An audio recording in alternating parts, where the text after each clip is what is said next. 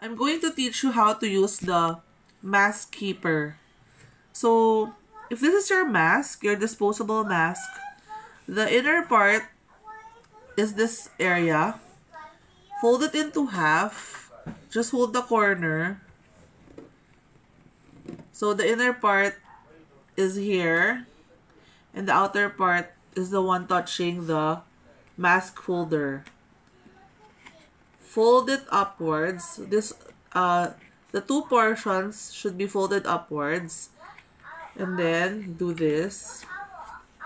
You get the string or the ear strap and turn it around. There's a ridge for that. So there, you can keep this on top of the table or inside your pocket if you're not gonna use it. And you can reuse it again if you're gonna go out.